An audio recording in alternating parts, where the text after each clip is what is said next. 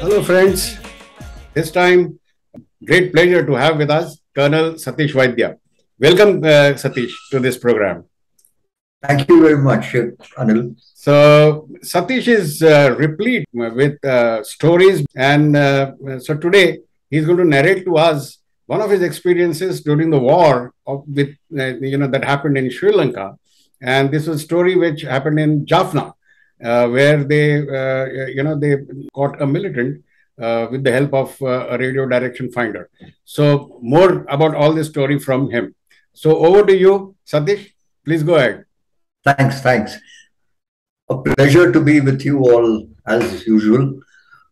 I was in Sri Lanka for 2 years and 3 months, from December 87 till the IPKF pulled out in March 90.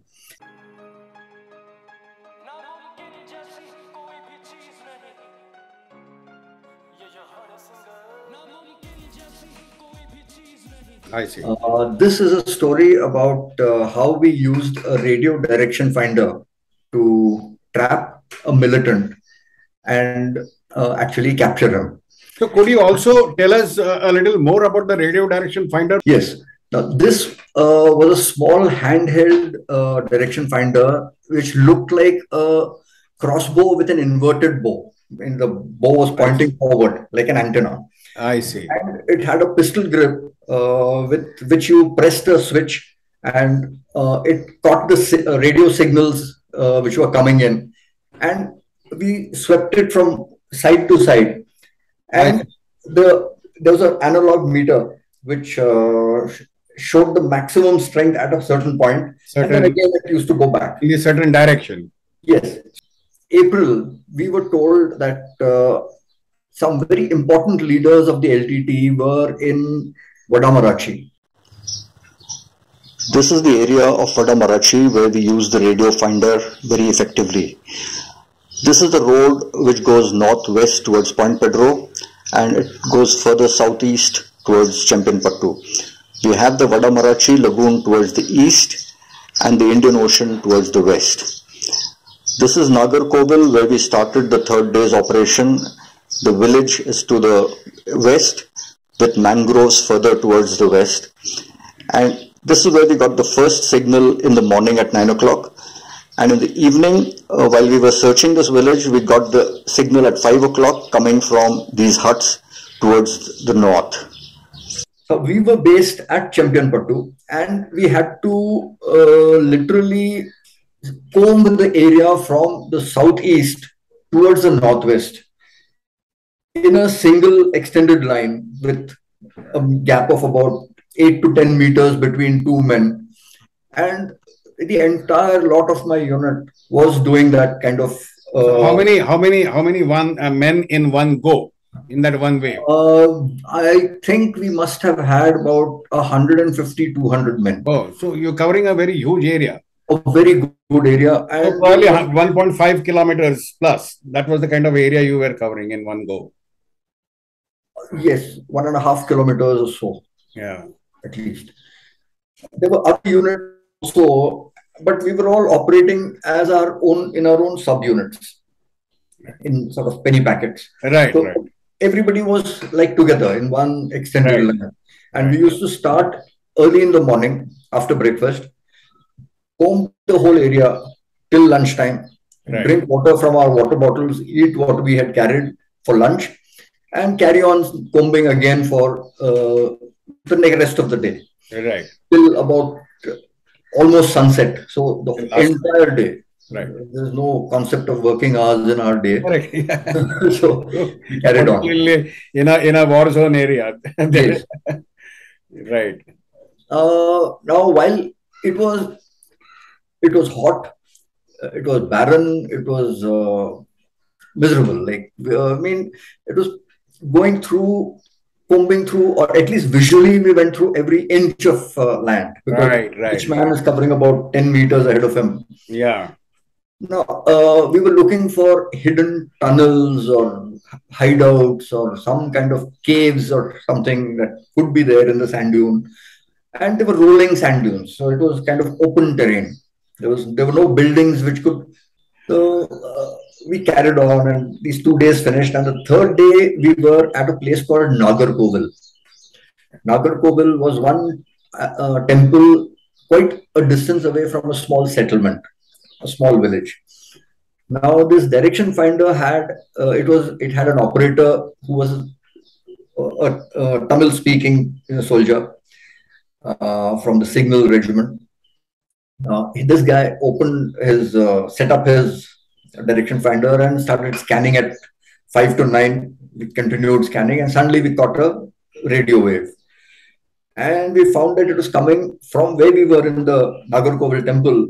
We found it was coming from the direction of that little settlement, which was towards our west.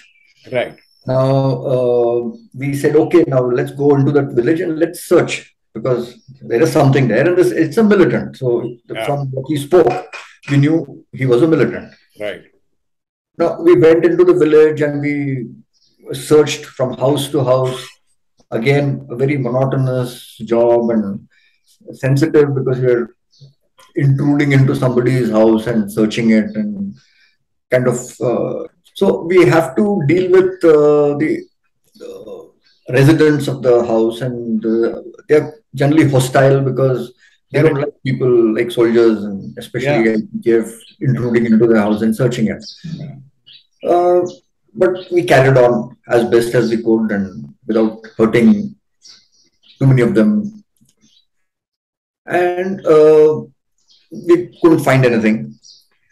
But in the evening, when it was time to pack up, it was again time for the next call. So at 5 o'clock, when the operator wait and see if something is started again.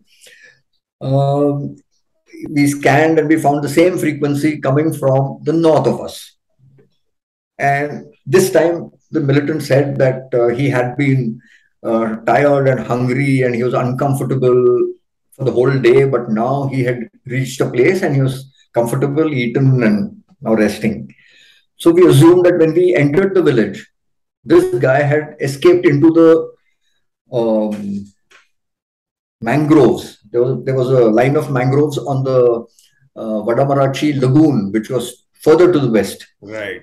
So he was probably there, and he was sitting in the mangrove, and he was without food and without any shelter.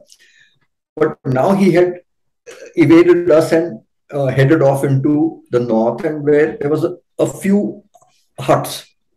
We could see them marked on the map. A small grove of palmyra trees and a few huts.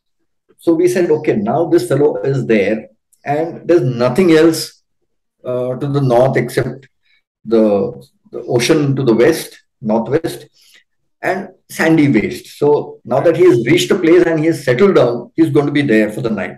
So we said, let's catch him in the night. At about 6, when it became dark, 6:30 or so, we packed up as usual and moved back to Champion-Pattu, which was to the southeast of us, of that location. We went back to our base, had dinner. I told my CO, okay, I've got some information and I'm going back to look for what we can get. Now, we didn't really have too much time to discuss anything. So he said, okay, go ahead. So we had dinner and then we moved back again. It was quite a long drive back to Champion-Pattu, and again from Champion-Pattu back to Nagarkoval. But we decided to reach not too late so that we don't alarm people at that time. Correct.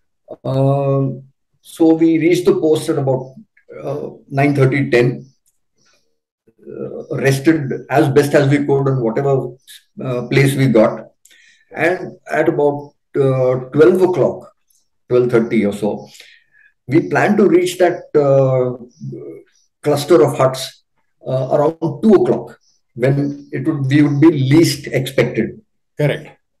So we timed ourselves according to that, and we moved from the post and walked across this open sandy waste. and reached that place at about 2 o'clock. Now, the moonlight was reflected from the sand dunes, the sand, and it was pretty bright. One could see almost as far as the horizon. Generally, it was bright, Right. but what we know of night vision is that our eyes have the rods and the cones. Correct. The cones are useful in the sunlight and give us color perception, whereas the rods uh, give us a black and white vision, and they work in starlight and moonlight. So we could see everything, but it was all black and white. We didn't Right. require any night vision device or anything. Right. And we went and surrounded those huts. Now, the number of men I had must have been barely about 40 to 50. But I think when we are all working in coordination with each other, that kind of number is quite enough. Yeah. So we surrounded all the huts and rounded up everyone from all of them. And I made them sit on an open patch in a way that they could not talk to each other, like in an exam. Mm-hmm. And we were watching them from all sides. Correct. Now, I had to identify this one outsider from among the residents of those huts. Correct. Tricky job. No one's going to tell me that this fellow is the one.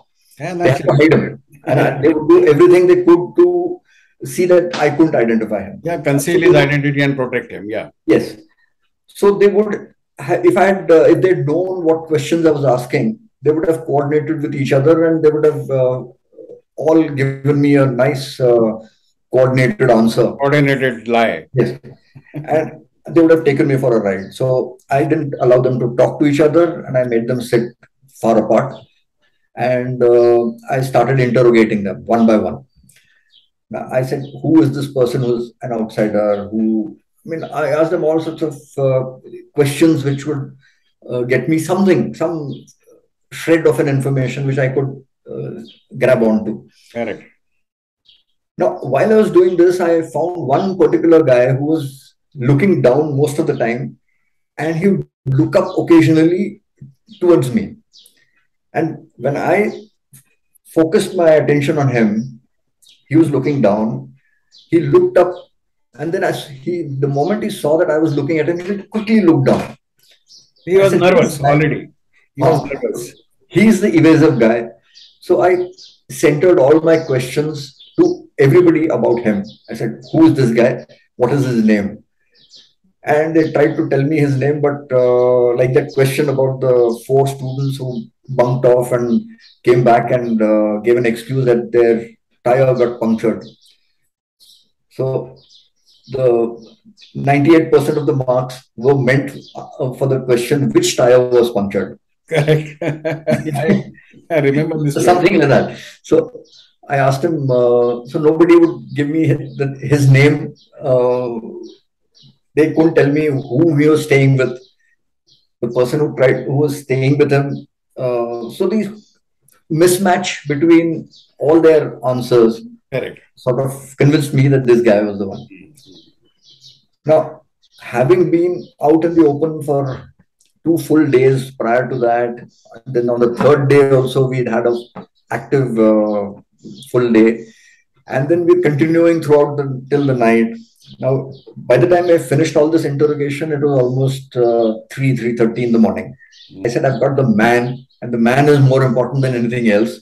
Correct. So we got him, we tied his hands behind his back with a nylon rope. So we headed back, and I said, I'm going to take this fellow to my CO as a gift. I said, look, I've got this fellow. And this radio direction finder worked beautifully.